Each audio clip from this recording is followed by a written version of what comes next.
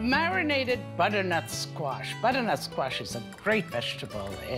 It has nourishment, but it has flavor, and it has resiliency. So we're gonna marinate it in agrodolce. So an agrodolce sauce is agro, which means sour, vinegar. And here I have wine vinegar, some sugar. That's the dolce part. Just a little bit of salt. And we let that cook and reduce. So now let's approach the butternut squash. This is a nice size, and this will give you enough, a bowl full. Let's just cut off the ends, just like that. Then you peel it just like you do a potato. And sometimes if you still see the white, go twice over it. Could you do this with any other squash?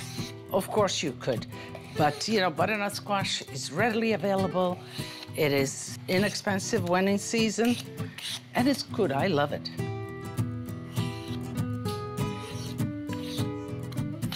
Okay. And cut it right down the middle like that. And it's not an easy cut. So get yourself a nice sharp knife. Okay. There we go. We want to get rid of the seeds with the spoon. You just scrape it right out. Okay, that's one.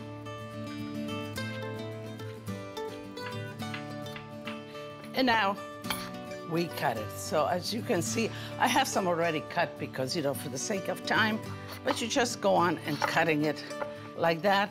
Not too thin because you want some meatiness to it. And you continue to cut just like that. Let's fry the squash now. Vegetable oil. You know, I tell you all the time, olive oil is no good for frying. So.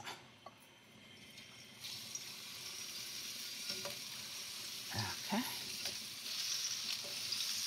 You know, and a problem of frying is always the squirting part. So kind of lay it not towards you, but away from you, kind of. Okay, we'll let that fry.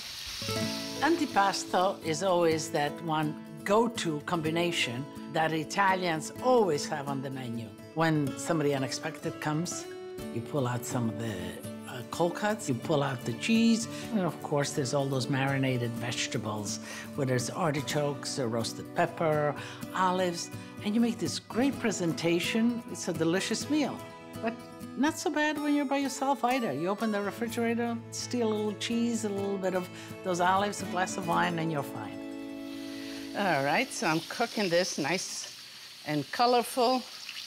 Okay, so this is already tender. Okay.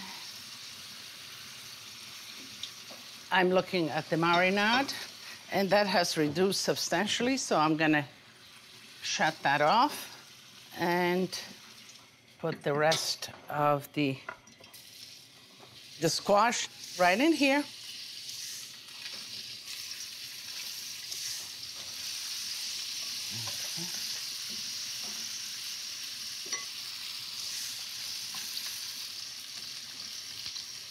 I'm going to slice some garlic, and I'm going to just add it to the marinade so it will release its flavor. Okay, I think that's enough. Let me just throw it right into the marinade. Okay, I'm gonna finish frying these off, and then we'll be done. We'll layer them and marinate them. Masterclass, agrodolce. Agrodolce is a sweet and sour sauce that balances the bright acidity of vinegar and the sweetness of the sugars. Switch up the sweet. Use honey, brown sugar instead of regular sugar. Play with the sour part. Use any kind of vinegar. Even lemon juice will do. The sauce can be used both with proteins and vegetables. Just make sure to harmonize the flavors.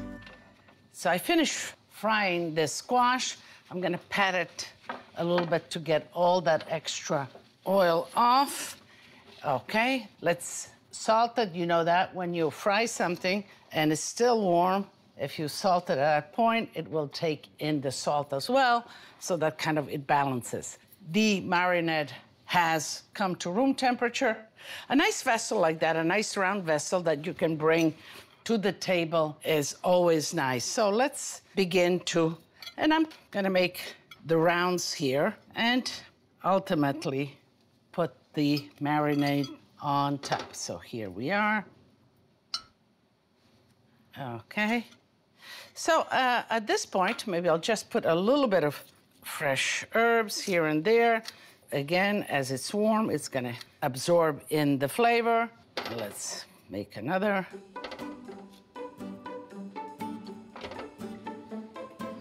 Okay. You know that the basil or your fresh herbs will turn because it's warm, because it's the acid, but it will give all its flavor to the squash. So then, when you're ready to serve it, you can remove that and put some fresh herbs. Let me put a little bit of the marinade and the garlic. And again, the garlic, it's in here, but you can remove it. Okay.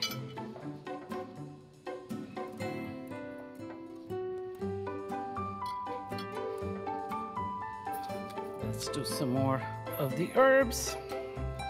And yes, we can put all of this, all of the marinade, because the squash will absorb it. And this is ready to just be set in the refrigerator, or you can even, if you're gonna use it in an hour or two, and I like it at room temperature, you can leave it out. But if you're gonna use it tomorrow, just put some plastic wrap over it, nice and tight, and bring it to the refrigerator. In 1 hour, it should already have absorbed some of the flavors, but overnight it will be even better. It should be nice and tangy and delicious. I'm looking at the basil. You remember I told you that the basil might be a little bit wilted, and some of it is, so I'll remove that. And before you serve it, you could add some fresh basil, just like that. So I'm going to taste a little bit because I need to taste and need to tell you. Just a little bit like that. A little bit of marinade, absolutely. And maybe I would just do something like that. So this one would be great for the table, and this one will be great for Lydia. So let me, you see, it's so simple. Really good, delicious. I didn't overcook the squash. It kind of has that little crunch. It's cooked, but it has a little bit just on the edge. I love that. I love the caramelization, and I love the sweet, but I love the sour because the squash is sweet in itself.